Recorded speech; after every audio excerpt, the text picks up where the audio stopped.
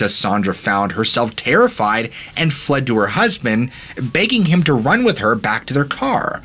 He assumed she had stumbled across a murder scene. Cassandra revisited the green space in the daylight and recorded her observations. There was no mylar balloon in the tree, she said, adding that the bush the gnome materialized at was what we in the South called mountain laurel. This last detail is crucial. Georgia's native Cherokee claim that several subsets of their little people can be found around specific features, including trees and rocks. One subset is known as the laurel people, who, just like Cassandra's gnome, appear around laurel bushes.